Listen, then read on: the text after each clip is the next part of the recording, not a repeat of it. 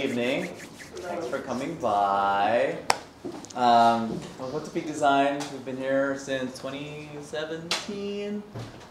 We make rad gear. We primarily focus in camera accessories and carries. So if you got shit, we probably make something to carry it.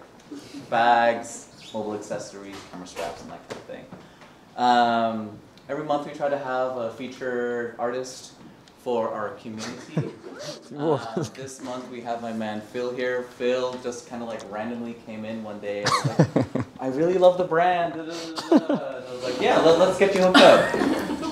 I think 1 month later we got Phil like a bunch of gear and he was just kind of over the moon about it, and we stayed in contact, and he eventually shared his work with me and I was like, oh my god, we have to get you in the store.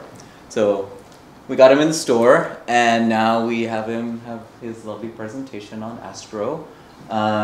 We found a lot of folks really like workshops, so hopefully you'll learn something or two from my man Phil here. And I'll take it over. Thank you.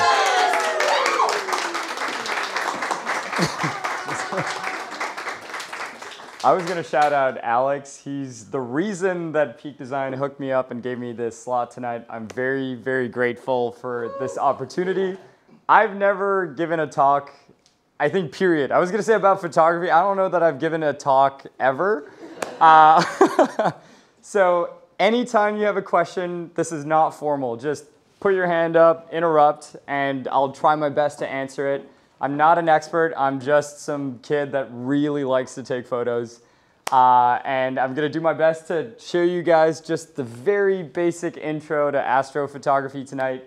Astro is kind of the reason I got into photography. I saw that people online were posting these crazy photos of the night sky, and I was like, I want to do that. I stole my mom's camera, and I haven't looked back since. It's what keeps me coming back to photography every time I put it down for a while. Astro is what gets me back in there. It's really cool to be able to see a part of the world that our eyes aren't always capable of seeing. It's there, and if you have incredible eyesight, you might see some of this stuff with the naked eye, but it all actually exists, and you can use all sorts of tools going from smartphones to telescopes to try and get some of it and capture the memories. So I'm going to do my best to meet the needs of every different skill level and camera equipment that you guys have today. Don't be afraid to interrupt. Please ask as many questions as you can. I'll be asking you guys questions too. Okay, so if you want a cheat sheet and you just got to dip to a Halloween party real quick, these are the answers. You can take a pic of this. I'm going to put this on. No, genuinely, this is basically what we're going to cover. And if you already know all this stuff, you could just take a pic of this and run off, and you'll probably be fine next time you want to take some astro shots. But what is the first thing that you need to think about when you want to go out and do some nighttime photography? Let's get some hands going here. No idea is a bad idea. What would you want to look for? What are you maybe like, oh, I want to go take nighttime photos. I should check the weather. This was not scripted. Oh, wait, this was not scripted. The weather. If there's clouds, you're not going to be able to see the stars. So just start by checking your local weather forecast wherever you are. San Francisco tends to be foggy, but there's plenty of places in California that are nice and dry. You can go there. Second thing you would check. Now let's say you've got clear skies. That's all covered. What are you going to be looking for? The moon. That's a good answer. We're going to get to that. That's next in the slides. One other thing you might want to consider for nighttime specifically, you're trying to get dark skies. Light pollution, exactly. So there are a bunch of great websites. This is one of them. This is Dark Sight Finder. It's basically a map of light pollution at night. And so you can use it to look at where you live. This is the Bay. Where it's red, it's just not ideal initially, right? You might look at this, where there's red, there's like a lot of light pollution. You might be like, that's not for me, like I probably can't take photos here. It's very direction dependent. So if you go to like Half Moon Bay or Russian Ridge or that area and you face away from the red when you're taking photos, you might actually be able to get some pretty dark shots. But in California, we're also really lucky to have a bunch of areas like this is Yosemite right here. You can see it's a lot darker than the Bay. And the last thing you're going to want to check for, though, so now you've got clear skies, you've got dark skies. The last thing to keep in mind is also going to be the moon, like our friend in the front here said. The moon is reflecting the sun's light, and when it's full, it's almost impossible to get shots of the stars. When the sky is darkest, the stars pop out a lot more. You get a lot more contrast in the sky. But when the moon is full, the sky is quite blue. This is an example of a shot when the moon is half full. You can already see that the sky is almost like daytime blue. That's because it's the light being reflected from the sun. So it's the same kind of color temperature light. You could use websites like this to look at like how full the moon is. This is today. It's at 25% and it's waning, so it's getting smaller. We're going towards a new moon. But yeah, so you could usually aim for windows when the moon is smallest. You can also check things like the moon rise and moon set times. Tonight, the moon might not rise until 3 a.m. So until 3 a.m., you've got really, really dark skies. Okay, so this is a comparison of a shot when the moon is out and it's still quite bright in the sky. And this is when it's a lot darker. Does anyone want to guess what we're seeing in this image just before we move on to like the basics and stuff? What's that blue stuff? Anyone? Algae. Yeah, it's some bioluminescent phytoplankton. It's a form of algae. And scientists still don't know exactly why they emit light. We know the chemical mechanism, but we don't know what the purpose is. But every time something moves through, if you've been lucky enough to go swimming in that stuff, your arms like light up when you're swimming in that. So super cool. But okay, let's get down to the basics. I want to get a show of hands. Who knows what shutter speed is? Okay, wow, decently photographically inclined crowd tonight. Who knows what aperture is? Also, okay. ISO, anyone? Yeah, okay. Oh, wow. Okay, we're not starting from nothing. Okay, let's start with shutter speed. Who raised their hand for shutter speed? You did. Give me the rundown. What's shutter speed, super simply put? How fast the shutter closes. Yes. So shutter speed is all to do with how long you are capturing light for. You can capture super quickly. You can have something as short as 1/1000th of a second, 1/10,000th of a second with some modern cameras. When you're doing astrophotography, you want to maximize the amount of light that's coming into the camera.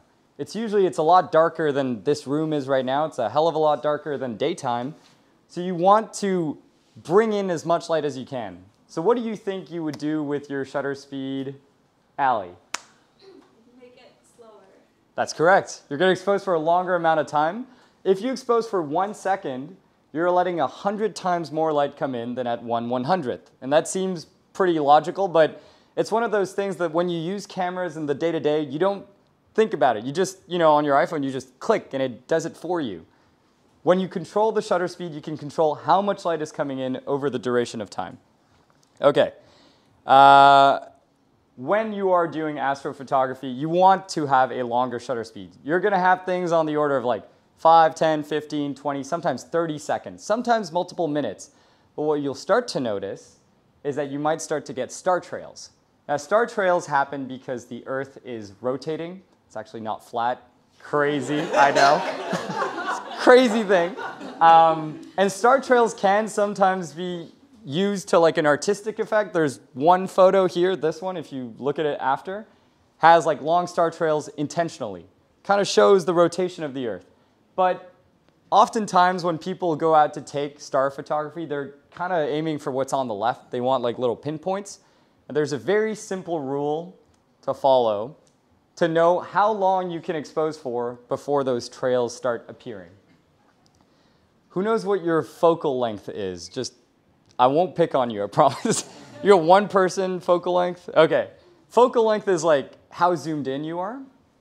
And the more zoomed in you are, the shorter your maximum exposure time can be before you start to get star trails. So if you have a really wide lens, you can expose for a really long time before those trails appear. And if you have a very zoomed in lens, you can't expose for very long. There's a simple rule that you can look up if you're ever actually like out there and like getting a bit more serious. It's called the 500 rule. You just take your focal length and use it to divide 500. So if I have a 50 millimeter lens, very common, I divide 500 by 50, gives me 10 seconds. That's roughly how long I can expose for on a 50 millimeter lens. before those trails start to appear. If I have a 10 millimeter lens, divide 500 by 10, I can expose for 50 seconds. A 10 millimeter lens, by the way, is super, super wide, and a 50 millimeter lens is kind of like standard narrow. It's like when you do telephoto mode once on your iPhone. I feel like that's something people might be familiar with. Okay, so shutter speed, we've kind of covered. You want to expose for a longer amount of time, but if you go too long, you might start to see the trails, and so if you do, just make it a little bit shorter. The next thing you can control to change the amount of light coming in is the aperture. Now, we had a bunch of hands go up for aperture. I'm going to pick on Danielle right there. Danielle, can you give us a brief overview? What is aperture? Simply put. It's like the opening of your lens, how much light comes in. That's exactly right. Gold star for Danielle, 10 points. I have a prop here that you can pass around. This is an old lens. There's 2 pins on the front. Just twist them, and you'll be able to see what aperture blades are actually doing. So if you look in, there's aperture blades. I'll just do it for the front row, and then you guys can, I'll pass it to you, and if you just want to pass it around. So aperture is one that everyone knows the word, no one knows what it means. It just means the opening of the lens. And so the more open your lens is, the more light is going to come in. People are often afraid to shoot at larger apertures because they know, if they know something, that like aperture is what can give you those blurry backgrounds. That's not that much of an issue with star photography because you're already focused on the background. You're focused at infinity. So open your aperture up all the way. And if you get more into astrophotography, you might get lenses that specifically have very wide apertures. Up here, we've got a bunch of different equipment, and I'll go a bit more into it later. But this is like a very common kind of camera that if you have one or if someone in your family has one, probably have something like this with a lens like this on it. Kit lenses are great general purpose, and they usually can open up to a number. I'm going to say number here. It's just f3.5 or f4. And that's all fine and dandy, but it's not like specialized to let a ton of light in. If you want to let more light in, you can look for lenses that have smaller aperture numbers. I know that's a bit counterintuitive, but the smaller the number is, the bigger the opening. Fractions. Fractions, yeah, sure.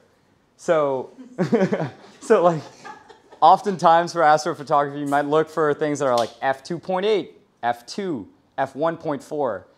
And those numbers seem arbitrary, but the smaller they are, the more light they let in. That's all you need to remember. So whatever camera you have, whether it's an iPhone or like some high-end camera, whatever lens you're using, just make sure you open the aperture all the way by setting the f number as small as it will go. So that's aperture. The last thing is ISO.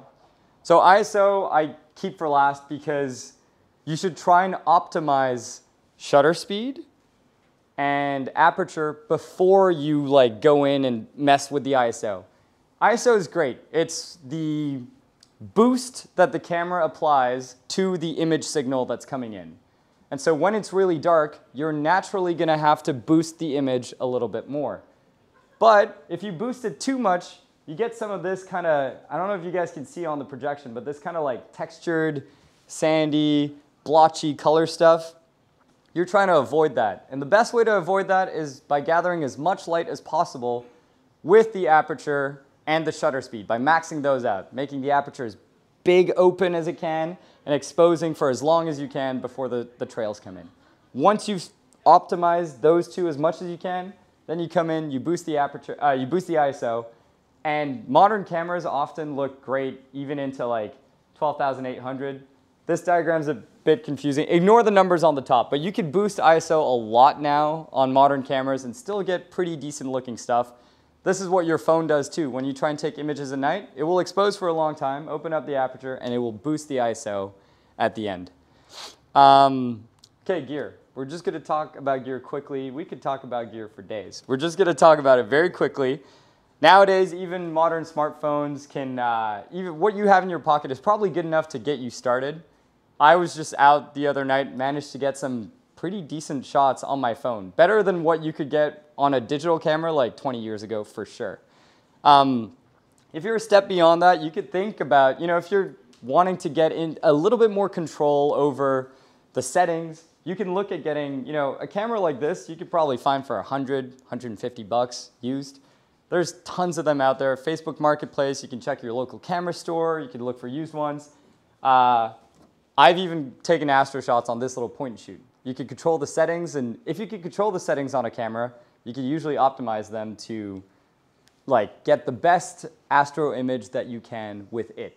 Obviously, this isn't gonna be as good as something that has a much bigger sensor and a much bigger lens that lets in a ton more light. But usually what you have is good enough to get you started. So yeah, sometimes this option is good. If you want to go a bit beyond a phone, you can get stuff like this anywhere from 100 to 500. You can be off to a good starting point. You could go more high-end as well. Something like this can set you back $2,000, $3,000, $4,000. You're talking about a used car now. To give you guys an idea, people that are super serious, NASA, they spent $10 billion on their little ASTRO setup. That's the James Webb Space Telescope, lets you get shots like that. But yeah, the range is anywhere from 100 to 10 billion and probably more in the future too. Okay, so quiz time. This is a place where it was super dark. Does anyone know what that might be in the photo? Not quite Joshua Tree. It is a tree. You're on the... Does anyone know what the oldest trees in the world are? The oldest species that... It's kind of like a juniper. They exist in California. So this is in California, high up in the mountains. They live at high altitude. This tree here is 4,000 years old. Yeah, so this is a bristlecone pine, and they only grow up at super high altitudes, which conveniently usually means dark skies, far away from stuff.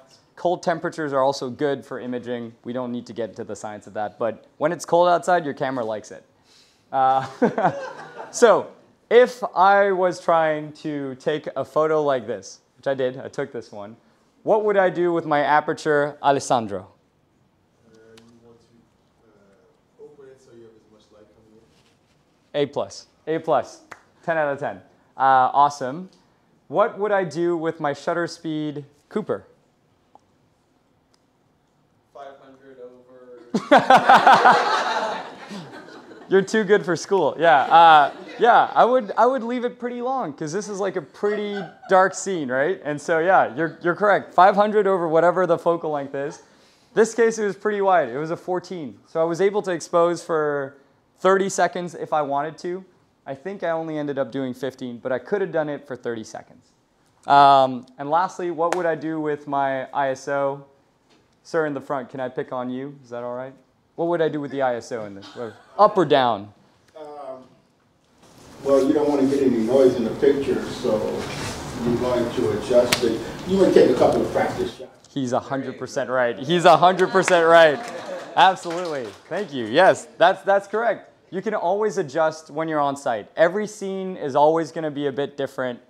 And so you always need to make adjustments depending on what you're shooting to. If you're shooting the Milky Way, that's very different than shooting, for example, the Northern Lights. Northern Lights move way faster than the sky rotates. So when you want to kind of freeze the shape of the Northern Lights, you might actually cut down way down on your exposure time.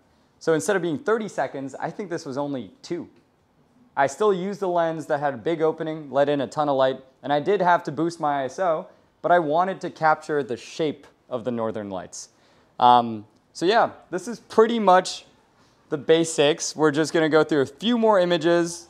Also Northern Lights, quick exposure time, Northern Lights here too. Quick flex, no big deal. No, well, this is the shot I took this summer with a $300, $400 lens, and it's my favorite shot I've taken this year. So you don't need to spend thousands and thousands of dollars on it. Location beats equipment, and lenses beat camera, and knowledge beats all. So it's kind of it's like a scale. Let's see. We could touch very briefly. Images like this are possible with a pretty basic setup too. Remember how we talked about the rotation of the Earth giving you star trails? The more zoomed in you are, the quicker those star trails start to appear. But when you want to zoom in on just a small portion of the sky, you have to use a zoom lens that is more zoomed in. So how do you prevent the star trails from happening? There are these awesome devices called Equatorial mounts, star trackers, you could buy them for like 200 bucks. And what you do is this thing here sits between your tripod and the camera. And it spins. It spins very slowly. It spins once every 24 hours. What else spins once every 24 hours? Yes, the Earth. That's correct. Because it's not flat. So what we do with this, you can adjust where it's pointing, and we point it at the North Star. The North Star is always in the same place in the sky because it's aligned with the Earth's axis of rotation. So it's like a top. If you spin around, there is one point that will always be in the same place in your field of vision. That's the North Star for the Earth. And so when you point this at the North Star and it spins the same way the Earth does, you're able to counteract the motion of the stars and just zoom in on one part of the sky. Then once you do that, you're able to take long exposures when you're zoomed in too, so you can focus on much smaller things. Instead of getting the whole sky, you can look at just a small piece at once. This is the Orion Nebula. As far as I know, if I'm not mistaken, it's the closest nebula to us. It's like 1,000 light years away, and it's 1,000 light years across. That could be completely wrong. I'll have to fact check that, but I think that's what it is. And what you're seeing is ionized gas being excited by electrons and photons from stars. There's stars being born in there. It's magical. This all exists. And like, if you're just out there, you might not know that. But if you use a camera, you can take a closer look. I think that's just so cool. This is the Andromeda Galaxy. It's the closest galaxy to our galaxy, which is the Milky Way. And you can get stuff like this too. I did this with a $300 lens and that like $300 tracker. You just need patience. You're going to fail a lot, but eventually you'll get there. And on that note, if you've been looking at all these photos thinking like, God, this guy, so annoying with all his nice photos and stuff. I started with photos like this. Way over edited, very purple. I don't know what I'm doing there. My phone is on the ground. I used to think photos like this were like, oh yeah, this is my best shot ever. Keep at it. It gets better over time, and one day this photo might turn into something more like this. Thank you very much. That's the end of the presentation. Now we go to Q&A. Thank you.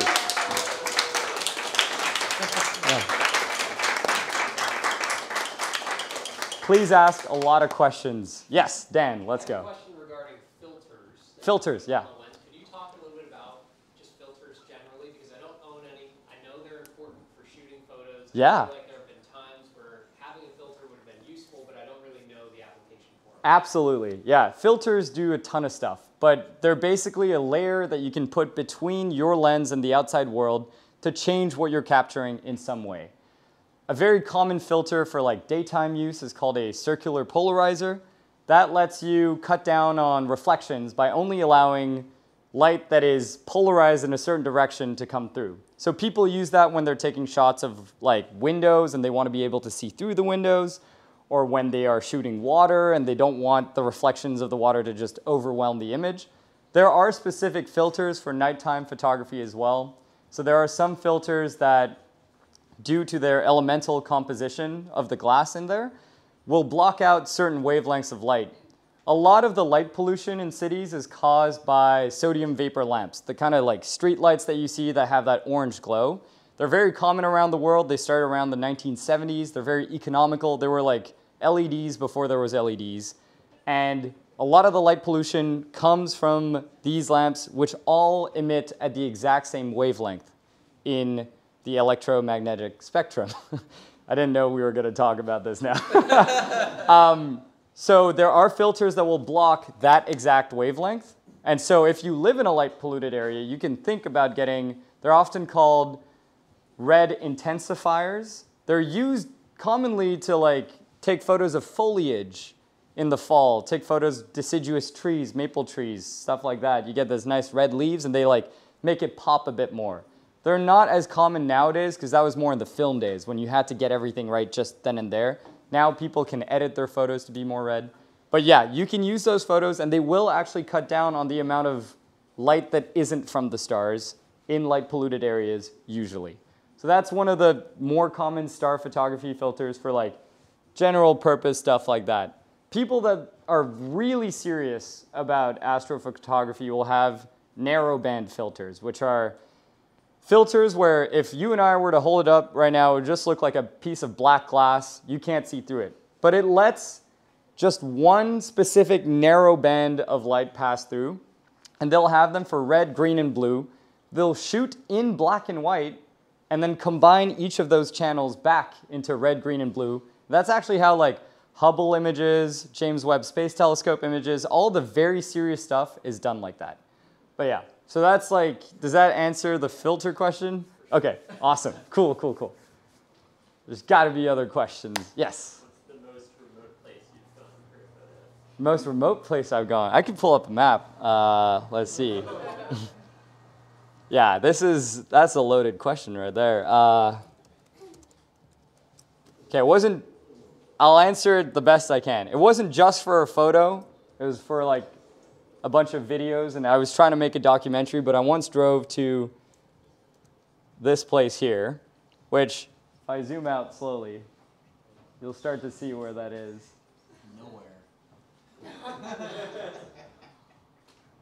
So, yeah, that was when I was still living in Canada, so it was a bit shorter of a drive. It was only like 50 hours as opposed to the the 70 that it would take from here. But yeah, so that's the furthest north you can drive in Canada. That's Tuktoyaktuk. It's a town on the Arctic Ocean, and they only finally built the final permanent road to have year-round access in 2017.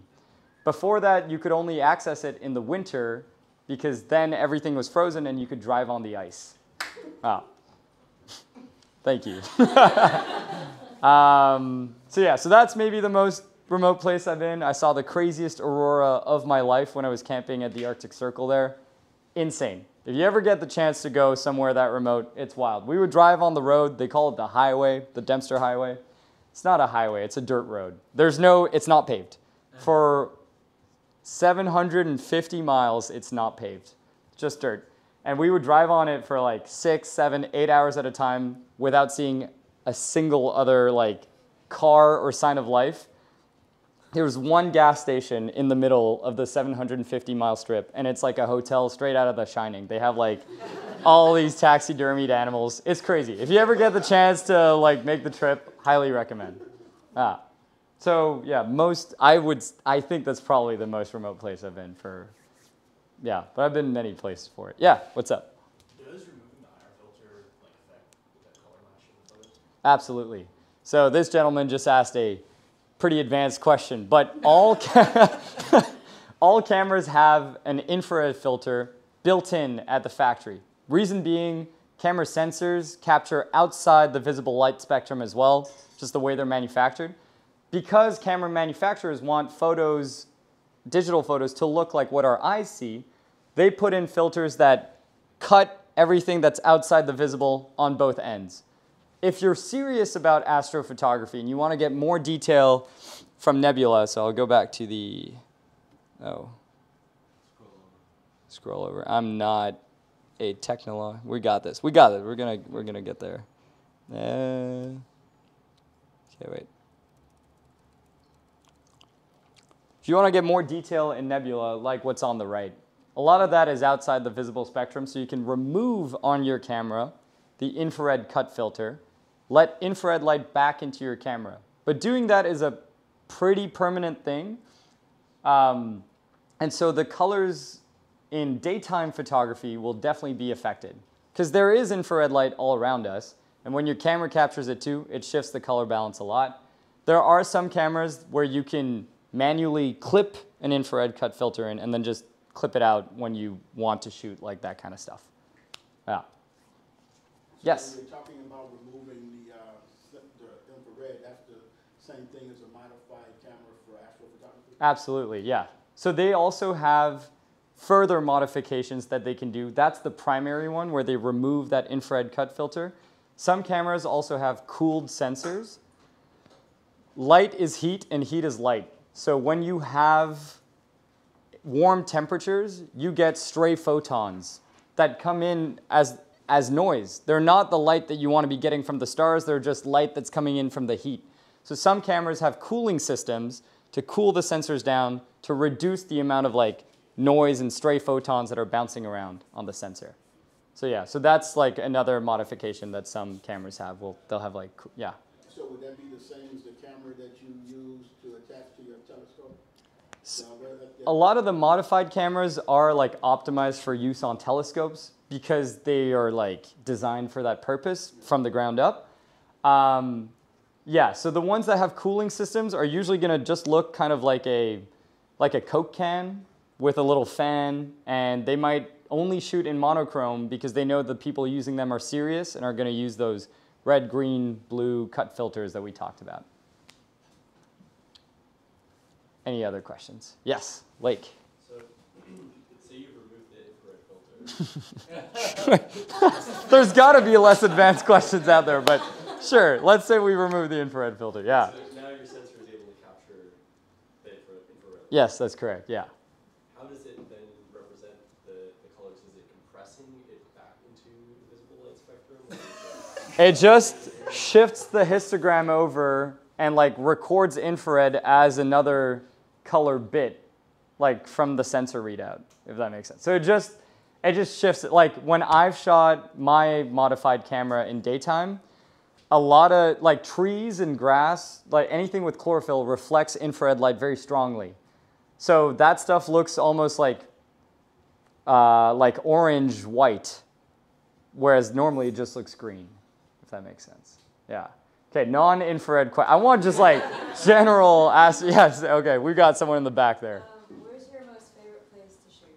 My most favorite place to shoot. That's a loaded question. You gotta, well, let's qualify it a bit more. In the Bay, because we're here. I really like going out to, in later Milky Way season, I like going up to the Russian Ridge area. What's Milky Way season? Sorry, Milky Way, great question, Alex. Thank you so much. The Milky Way is our galaxy, and it's very prominent in some of these images like here. What you're seeing here, our galaxy is a disk, right? So why is it showing up as a straight line? We're not in the middle of the disk, we're like on one of the edges, and what you see here is like a cross section of that disk. Think of it like a giant rotating disk, and we're just looking directly kind of through it. Almost every star you can see is in our galaxy, it's in the Milky Way. And usually in the northern hemisphere, the Milky Way is visible roughly from like May, sometimes late April, to around this time, late October, early November. That's the time of the year when you can go out with your camera and try to get this kind of like column of dramatic light, which adds some, in my opinion, it's very subjective, but adds some sort of, I don't know, interesting element to the image. So what was the original question? Favorite place to shoot? Oh, favorite place to shoot? Okay, great. All time. So of all time, I mean, yeah, come on. So far in this moment, I guess. Oh man. In your life. I think Yosemite really has it all. I'm not saying that because we're in California, but it's got everything you need. It's got giant sequoias. It's got huge dramatic rock formations. It's got super dark skies. It's pretty dry for a lot of the time. Yosemite is hard to beat. I would say Bryce Canyon, which is, can I take some? Yeah. Rip it off the wall. Pass this around. We'll start in the back and then you can pass it around. I'd say Bryce Canyon is also one of my favorite. It has really, really dark skies, really cool rock formations, cool colors, like these candy corn spires. Bryce is definitely up there. There's, sorry? Candy corn spire? Yeah, they have like so the rocks in Bryce, I'll pull up some Google images. What is a candy corn spire? Yeah, you'll see what I mean.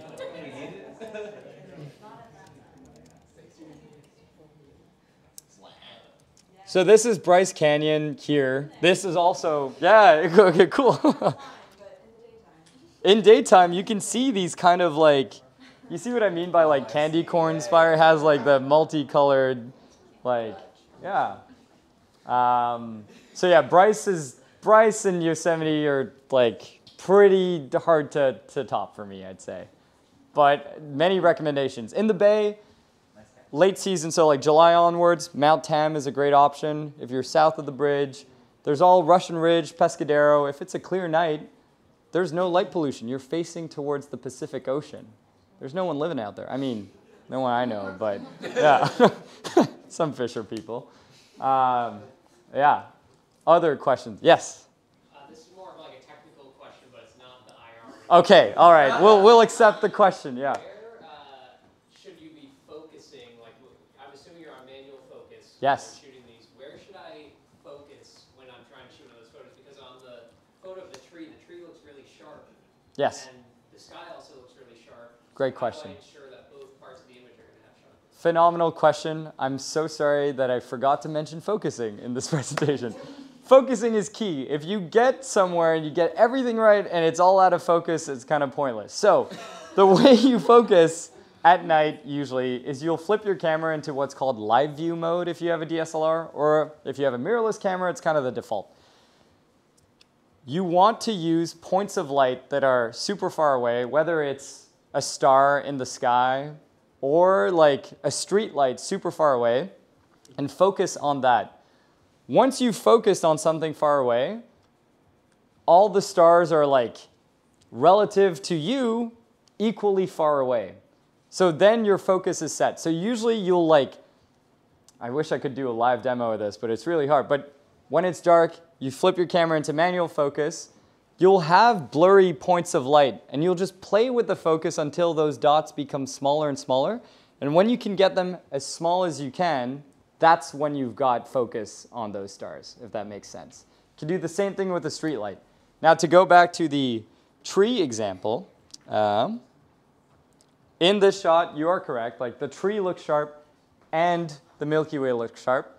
That's because with wide lenses, the depth of your focus is very deep, always. If you've ever looked at a GoPro video, everything's in focus, like the surfer and like the shark and then like the mountains, they're all in focus. That's because GoPros are super, super wide and they have a small aperture. Something like this, I used a 14mm lens. That's like really, really wide on a full frame camera. So both the tree and the Milky Way, even though the tree is a lot closer to me than the Milky Way is, it's still like, I don't know, 20, 30 feet away. And relative to the camera and its focal length, that counts as like infinity in this specific scenario. If you're using a more zoomed in lens, the tree would look very different than the stars. But with very wide lenses, if you're at infinity, most things will be in focus. The only time I'd say change that is when you're trying to take like a astrophotography portrait, maybe. Yeah, so then you would focus on the person, and the stars would appear as like nice diffuse orbs. Bokeh, if anyone knows what that is. So, yeah. Cool, yes, now we're getting more. Okay, Alex, please. How has, as a reminder, Phil is a PhD student, almost done. I'm moonlighting as a PhD student. How has your academic studies influenced your astrophotography? Yes, great question. So I actually look at wildfires for my research. So I'm out deep in the forest all the time, which is great. I get to sleep in my car. I love it. And I get to be in dark places far away from city lights all the time. So I get exposed to astro way more than I would, I think, on a general basis. So I get to be out in dark places. And the more you are, the more things you'll see. Sometimes you see like a thunderstorm in the distance, and there's lightning coming down, and you can see the stars above it, and that's just like you just have to spend a bunch of nights or be really lucky to see something like that. So yeah, I'd say because my studies include tons of field work, I get to be outside all the time, and if you have a camera with you, which I recommend you always do, you will see stuff eventually, and then you're able to capture it. It's just a question of being there at the right place at the right time. Yeah, thank you. Thank you for the question. There was others. Yes, you. I'm wondering if you could tell us a little bit more about your process. Like, how do you find the locations that you shoot at? I'm assuming it's very dark out. Do you go before when it's light? Well, first step, like you said, finding the location. So I'll look at places that are dark. If I'm like going out and I'm just going to do astrophotography, I'll look at places that are super dark, and then going when it's daytime, there's a whole host of apps that you can use as well to kind of see where's the Milky Way going to be, or like where's this astronomical thing that I care about going to be. You can like just turn on your phone app point it at a scene and it will kind of show you. I've never bought any of those apps. I'm sure they're great. Photo Pills is a very famous one. After some time, you kind of just get a feel for like north, south, east, west. You know that at a certain time in the year, like I know that in July, the Milky Way is going to be like straight south. And so when I'm standing at a point during the day, whether it's on a hike in Yosemite or Bryce, I'd be like, all right, that's south. Like, how does my scene look? I actually kind of like it more from like, I don't know, 100 meters that way. So I'll like find some locations during the day and see what it looks like. But oftentimes I also just show up at night. There's nothing better than just like seeing what your scene is as it's going to be and then like working with what you have right there. But finding the dark location is a good first step. Yeah. And often I've found that it pushes me to go to places I haven't been before if I really want to get specific shots. Yeah. Yes? How much do you like to check for or deal with atmospheric distortion, like you're in the area or something? It has never been an issue ever for anything I've done. If you are serious about deep sky, sure. Like it's more a thing for like when you're really like zooming in and you're gonna have to worry about like turbulence. But for wide stuff, I've never had an issue with like any sort of atmospheric distortion. Haze is definitely an issue. Smoke is definitely an issue. Fog, clouds, all that stuff is very real. But atmospheric distortion is like deep. Yeah, I wouldn't worry about it at any time soon.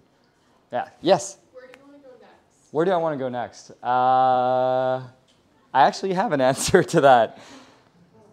I have a really big exam coming up, and whether I pass or I fail, I'm going to need a break after it. So I really want to go to this thing here. I want to go, there's a volcano in Guatemala that is constantly erupting, and the eruptions often interact with the atmosphere and make like little lightning strikes at night. So it just looks kind of like, I don't know, looks like Mordor come to life. So I would really like to go there and take some night photography from like these viewpoints. Like something I'd be very happy with something like that. So yeah, so that's where I'm thinking of going next. There's very cheap like tour guides that will bring you up, and yeah, it just seems like I've never been to Guatemala. So yeah, I'm thinking of going there. Yeah, great question. But locally, where I'd like to go next, I do have this kind of vision. I'd really like to get a shot of like a lone oak tree on a grassy hill with like that golden grass that we get around here with the Milky Way over the ocean in the background. I've wanted to capture a shot like that for a long time. I'm gonna need to do more looking at like Google Maps and Google Earth to figure out where the spot might be. A lot of private land in the US, so it can be a bit tricky. Yeah. Yeah. Yes? How do your parameters and considerations change when you're shooting on film? Great question. So film, does anyone shoot film in here? It's a bunch of cool, yeah, look at that. Okay, film is awesome. Film is great. We have 2 film shots on ASTRO here. I can pass them around. There you go. These are Northern Lights stuff. Film is great in so many ways. One thing it's not as good at is capturing light when there's not a lot of it. Film is not as sensitive as modern digital sensors. I'll get this one going in the back, and then they can cross over. Here, or we'll start with you all the way. There you go. This is yours. Yeah, they're all, yeah. Just got them from Google, you know. Typical film that you can buy. Film, okay, the interesting thing about film is that the ISO cannot be changed. So the film that you put in your camera is kind of like, the ISO is kind of set. You can do a little bit with it after. If you develop it yourself, you can let it develop longer. You can do what's called pushing film. And that's something I did with both the shots you see here. I needed to have a little bit more boost to it, so I developed them chemically a bit longer. But with film, you really, really have to maximize the amount of light that's coming in. It's more designed for just general daytime stuff. Like that, it just isn't ever gonna be as sensitive as like a modern digital sensor. So with film, I actually bought a camera for $10.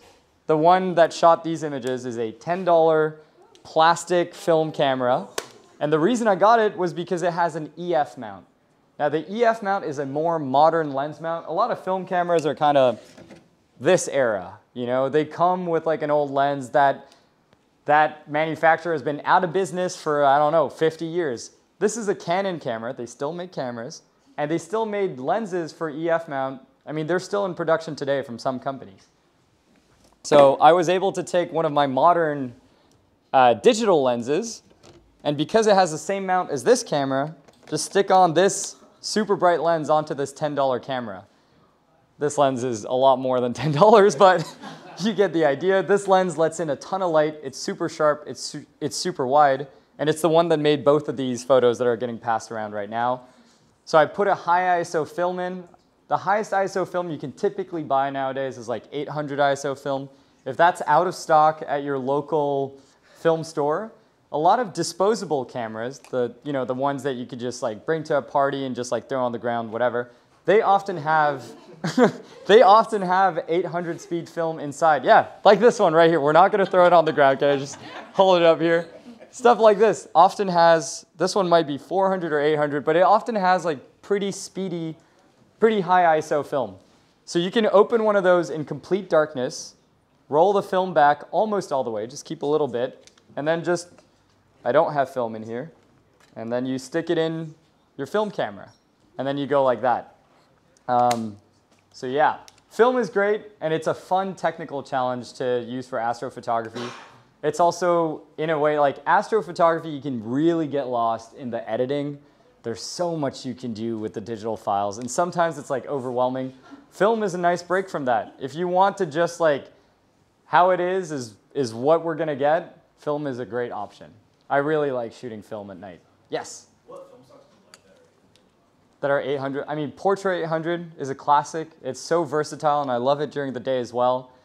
I haven't tried shooting Cinestill 800 at night, but that would be interesting to see how the halations react with the stars. And then, yeah, the kind of regular stock Fuji 800 or Kodak 800 that you can find in the disposable cameras. This one was made with disposable camera 800 from a Fuji disposable camera. Yeah. Yeah. Yes? What sort of editing do you do?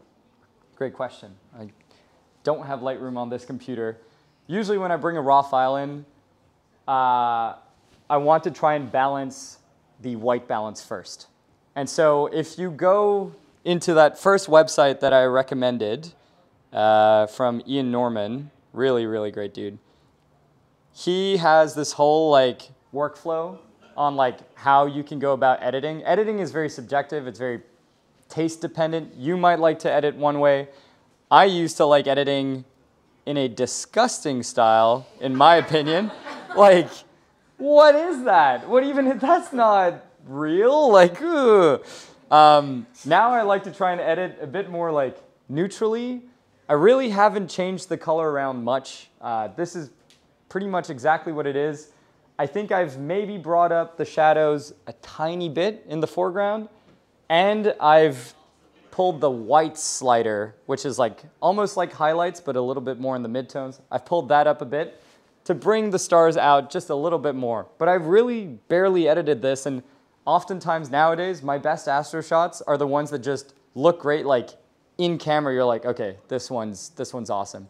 If you have to put a ton of work into it, you're probably better off like looking for good conditions and going again. So yeah. Yo, yes. Okay, you. Yeah, what's up? What were the general settings compared to how you've been talking about most of the other photos to get star trails? Right, star trails. We'll pass this one around too. We'll just hold it up first. Star trails are great. To get star trails, there you have two options. You can either shoot and let the camera expose for way, way longer. This would be like an hour-long photo or more to get this. The second option that you have, and is the more common one nowadays, is to take many, many photos continuously, like a time lapse. So a time lapse is just photos taken one after the other and then assembled into a video afterwards. For this, I basically shot a time lapse, And then there are different softwares you can use. The most common one is this free one called StarStax.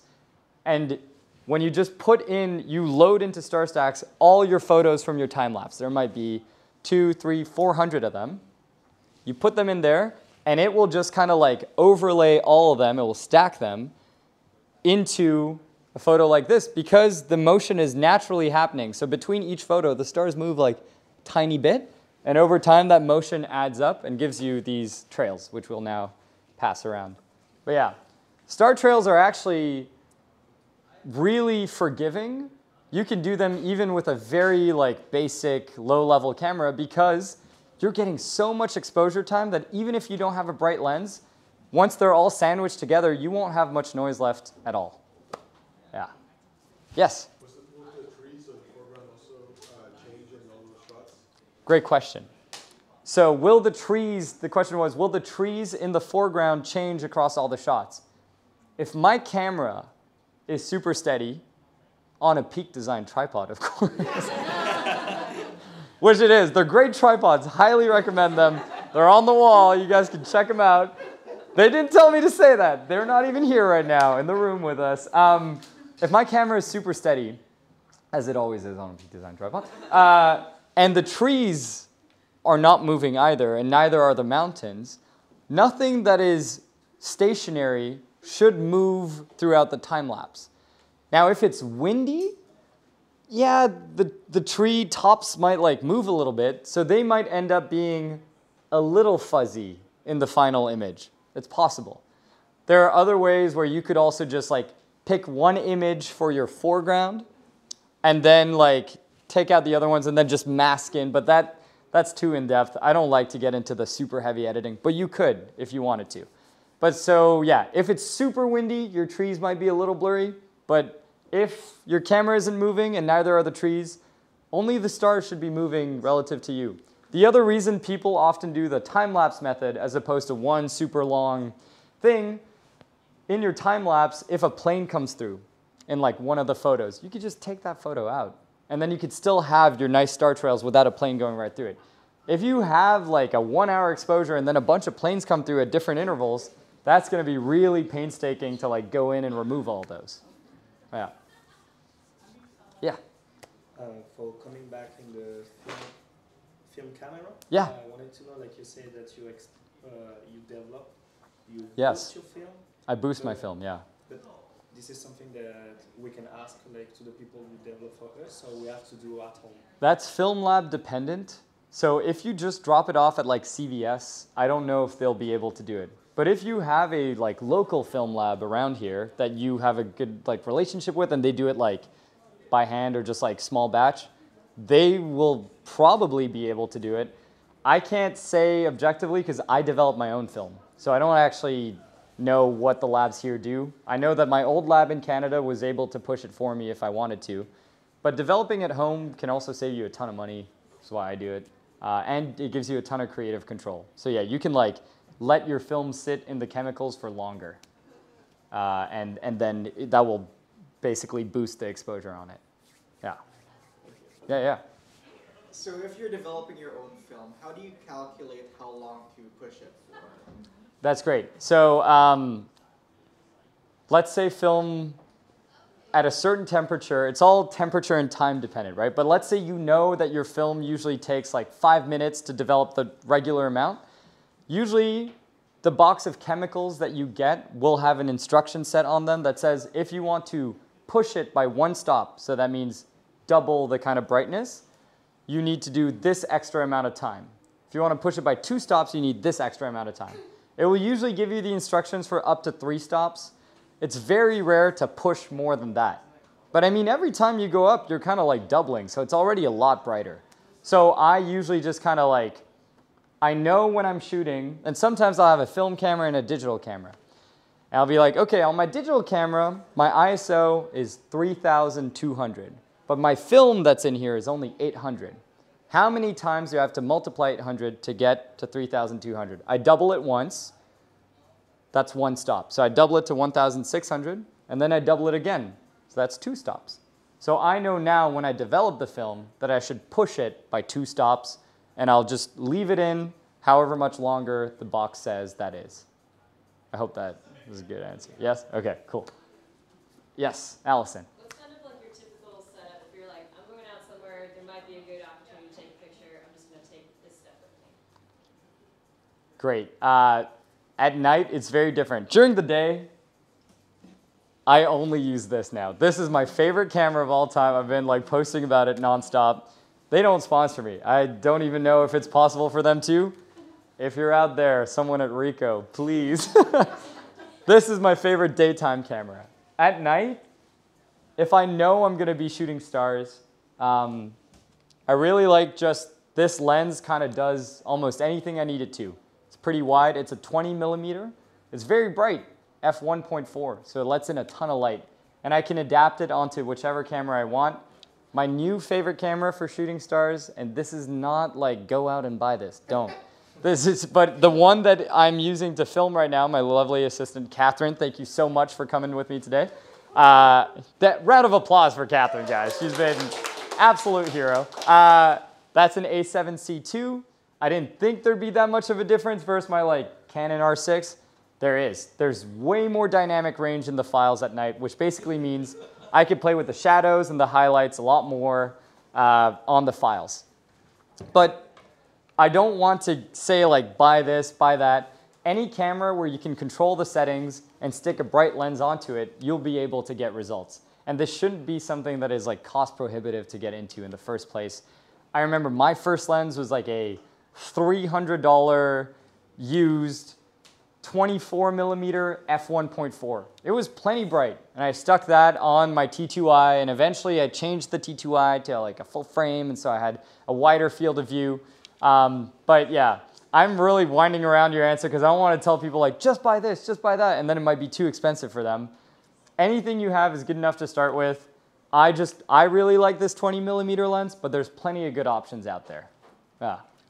And I can give like Ian Norman on his website has a list of like every lens and how bright it is and like what the used cost is and so on. So I can link that in the event description or like the live video recording afterwards. Yeah. Yes, Allie. How different are your camera settings, and I guess like what your thought process is when you're shooting objects more in motion, like yeah. you go to Guatemala and you shoot the lightning or the Yeah. It's a great question. That would be really different during the day. At night, something like lightning happens really quickly. So even if it's a long exposure, the lightning will still look sharp because it's like instantaneous. If the lightning was like then like moving, doing all sorts of stuff, it would look crazy. But lightning specifically is one of those things that will always look kind of sharp, just like a flash. So at night, it's rare that I'm like changing the shutter speed much. One of the only cases where I can think of it is more like Northern Lights stuff, because those are moving quickly. Sometimes a consideration I take is when I'm taking a photo of a person with the stars in the background. If I want the person to like show up and be like crisp and like sharp, they can't move for whatever my exposure time is. So when I'm specifically shooting a person, I might, kind of bend the rules a bit, boost the ISO more, and shorten the shutter speed. So instead of trying to stand like rock still for like 30 seconds, someone can just try to like hold still for like 5. My ultimate image quality won't be quite as good, but like it might work better for getting the person sharp, or like if they're trying to hold like a funny pose or something. Yeah. Catherine. A question from Instagram. Oh, what? That's crazy. Struggle is asking, have you tried shooting planets, meteor showers, or Starlink satellite trains? How does that change your workflow? Who is asking that? John Struggle, Canadian. Wow. Wow. That's amazing. I'm Canadian, by the way. Happy to report. Yes. Have I tried shooting planets? What was the other stuff? Starlink trains?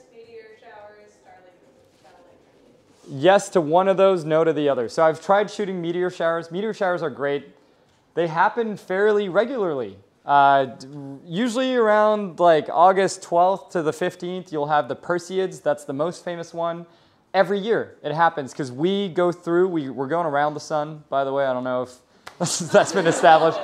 And every time we get to a specific kind of spot in our solar system, we go through a belt of like rocks and stuff. And so when that happens, a lot of these rocks get pulled into our gravitational field, they fall to Earth, and they burn up in the atmosphere, and you see all these little shooting stars.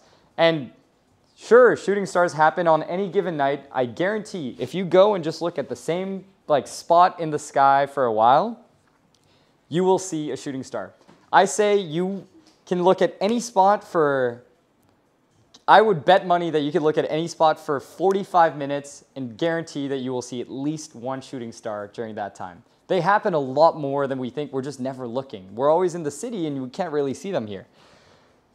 When you go during the Perseids, you might see them every minute, every 30 seconds at some of the peaks. Sometimes one comes and like 3 come right after. It's really exciting. And if you do a time lapse during that, you'll be able to capture a bunch of them, and then people do these composite images where they combine every shot they took from like the same, let's say they're on a stable tripod, like the Peak Design one, doesn't move.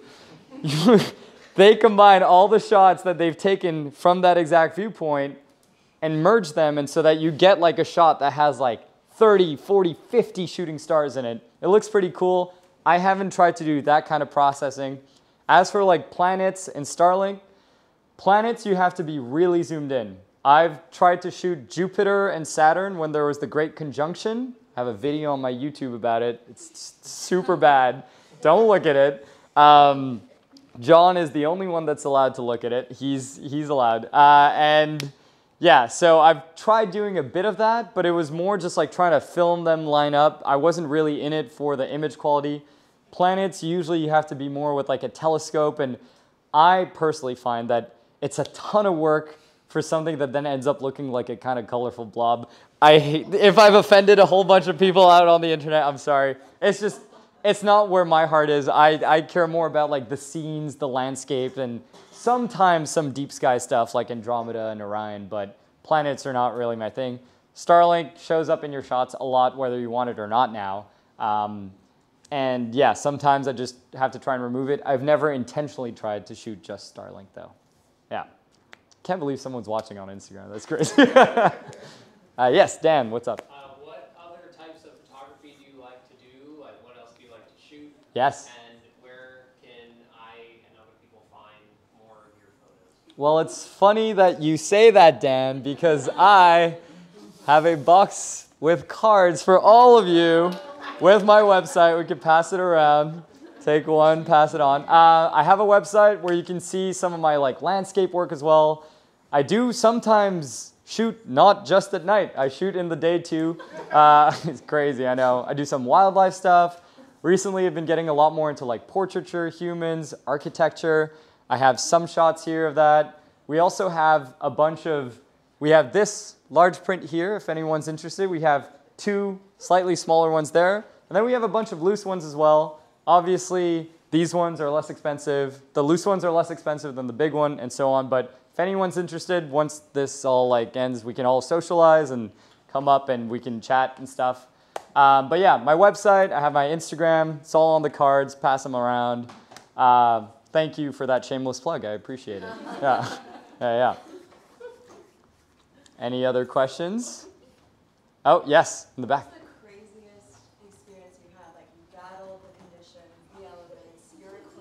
Oh my God. You got like the best shot because you stuck it through. Oh, there's a lot.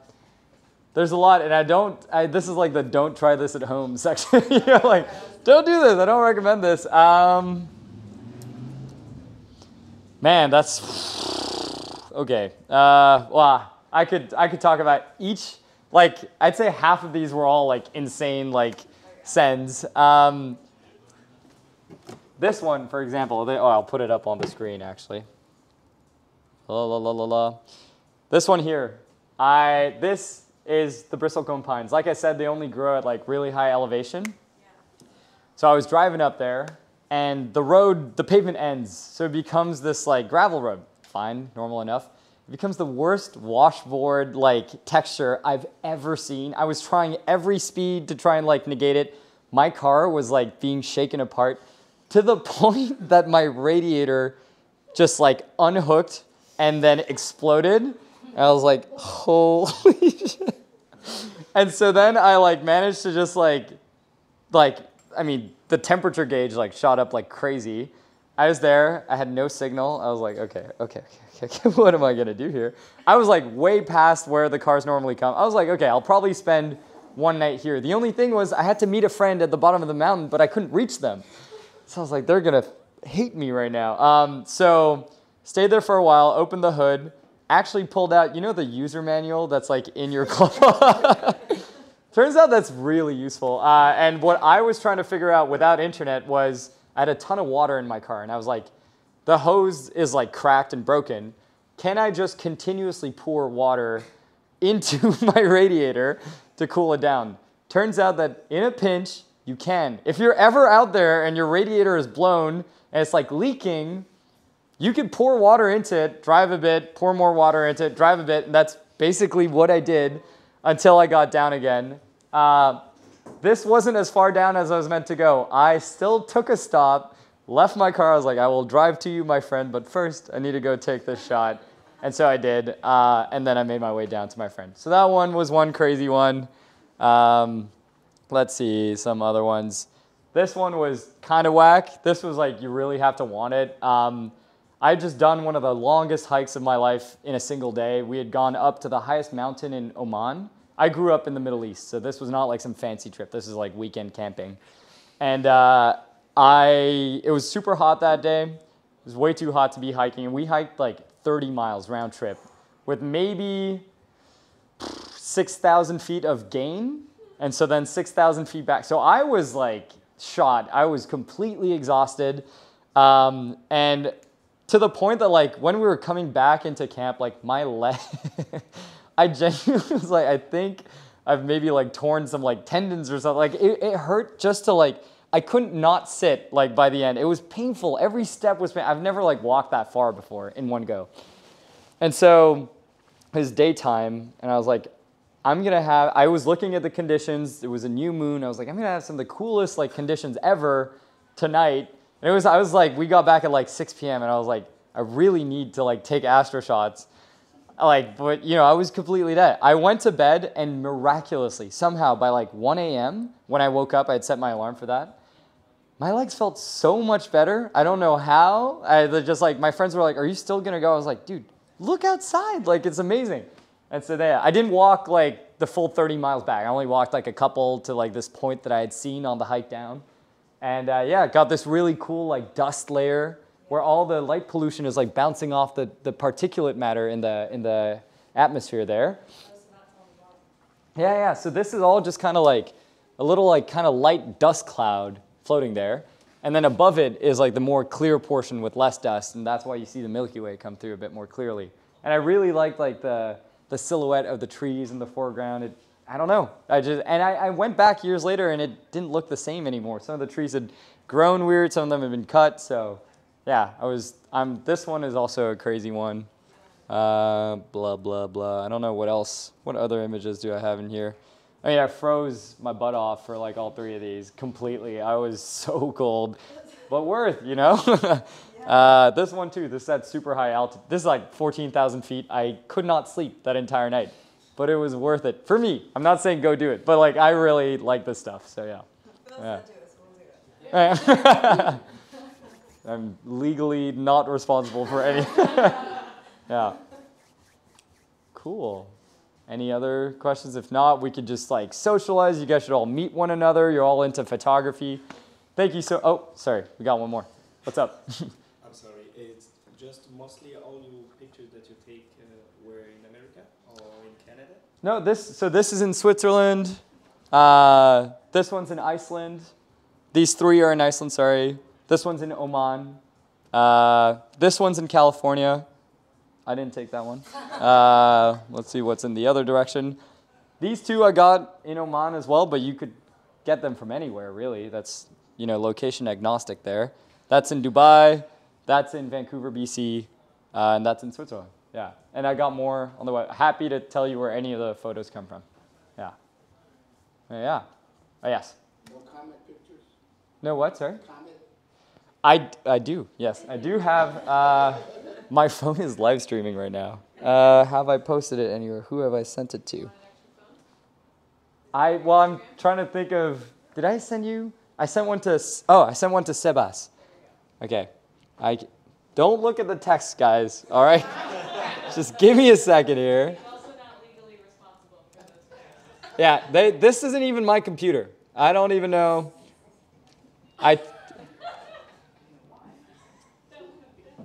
Oh, it's this video here. Give me a second. I don't know what that image is. Don't look. Don't look. Oh my God. Stop sharing. Still in the dark. Let's catch up this week. Just kidding. Is that the It's very low resolution. Okay, it's very low resolution. Here doesn't matter, guys. No. But so I did like a time lapse of me trying to like catch the comet the other night. It looks good. Like I captured it with a camera. It's just it wasn't on this computer. It's on the other one that's live streaming right now. What's up? Do it again. Okay. Whoa. Whoa. I don't know why it's showing up in such low res, but yeah, I'm gonna be ready to pause that now. Yeah. Nice. All right. Well, you get the idea. Yeah.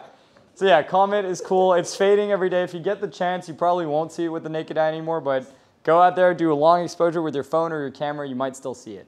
Yeah. Yeah. Cool. Anything else? We good? Let's all socialize. Thank you so much for coming. It's been a pleasure. This has genuinely been like a dream. So yeah, thank you.